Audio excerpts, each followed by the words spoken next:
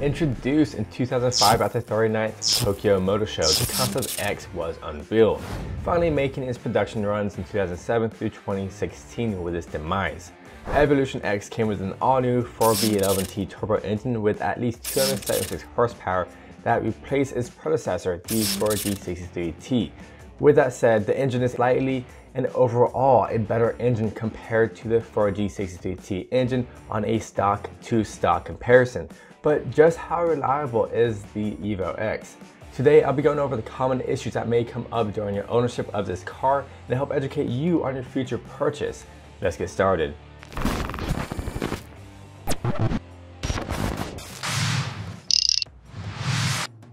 In the 5-speed transmissions, the master cylinder is made up of mainly plastics and is connected to the rear firewall, and it can fail completely. If that happens, you won't be able to actuate the clutch. So you should upgrade the master cylinder and you'll be good to go. During corners, you may hear knocking noises in the front suspension. You'll need to basically lubricate your front suspension struts to get rid of the noise, which is easy to do. Along the same topic, the bilstein dampers can break. If you're still experiencing the knocking noise or just an odd noise in general, then most likely the dampers have reached its limits and you should replace them or rebuild them. The fuel pump relay goes bad over time, and there is an upgraded blue one that will fix this issue with this part number 86278A024. The problem mainly occurred in the early Evo X models. The pre-2011 Evo X cars have two main issues that would deter me from buying these years. First, it is the diff pin issue. Basically, the diff pins will snap and fail.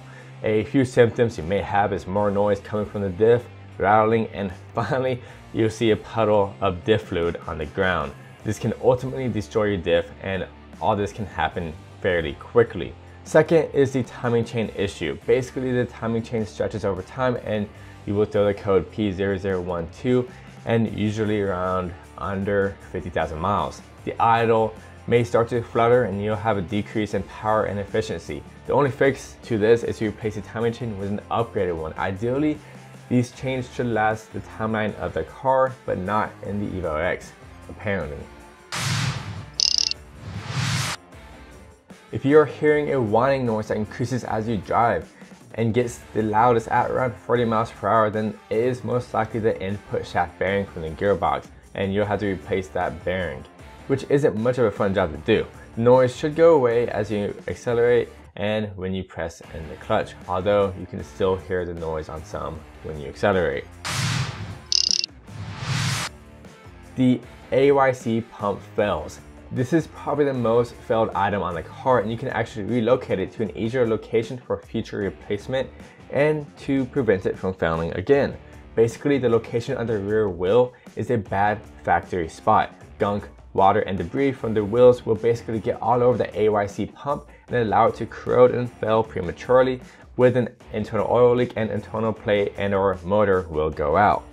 Used ones will sell around $600 to $800, so a relocation kit is a necessity in my opinion. When you turn on the climate control, you might smell a gross fishy-ish smell. Then most likely your evaporator drain hole is blocked. Obviously, you will need to unblock the hole to get rid of the smell.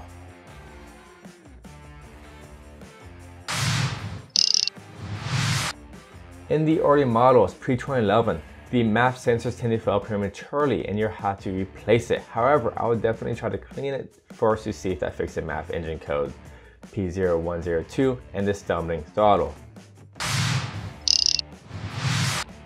For some reason, there has been a lot of reports of these manifolds cracking within the first year of ownership, so most of the cracked manifolds should have been fixed. However, you can still crack them due to the endless amount of heat cycles they go through. You can either get the crack welded or upgrade to tubular exhaust manifold. Welding it, however, is like putting a band-aid on it because it may crack again, so upgrading it would be the best option.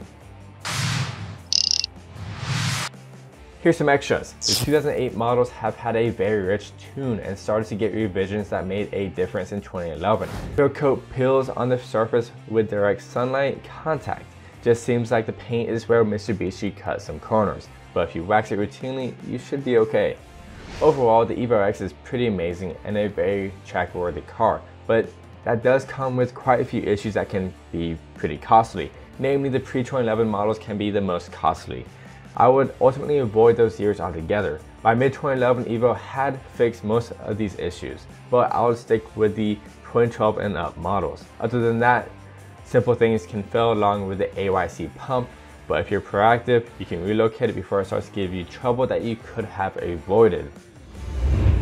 Guys, if this helped you out and you like this type of content, quick, simple, and straight to the point, go ahead and subscribe and like the video. This is Chris AutoMotivate. Always appreciate and respect one another. I'll see you next time.